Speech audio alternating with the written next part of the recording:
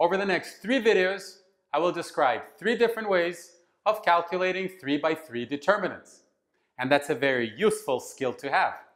After all, we live in a 3-dimensional space, so 3 by 3 determinants come up all the time. And being able to calculate them quickly will come in quite handy. Now, the first approach we'll call Russian, because that's the way they teach in Russia, and that's the first way that I learned as a student. The second way we'll call American, because that's the way they teach in American high schools and sometimes in college. And that's the way that my students have taught me.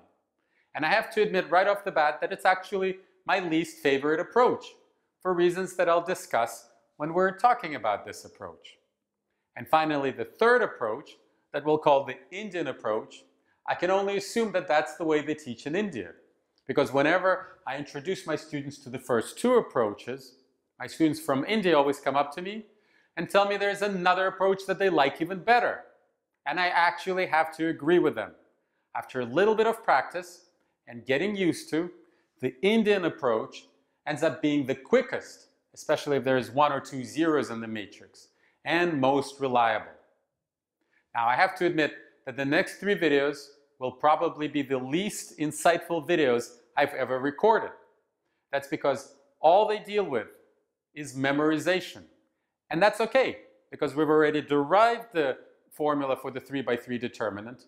We understand it and we know where it comes from.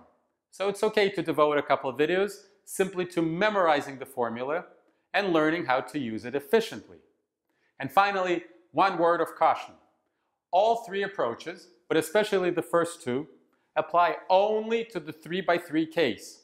We don't need it for the 2 by 2 case, and 4 by 4 determinants and larger have 24 terms or more. So it's impossible to memorize the formula corresponding to those determinants. We will have to calculate those determinants, 4 by 4 and larger, by using completely different ideas that will come a little bit later. But for now, over the next 3 videos, we'll concentrate on the 3 by 3 determinants.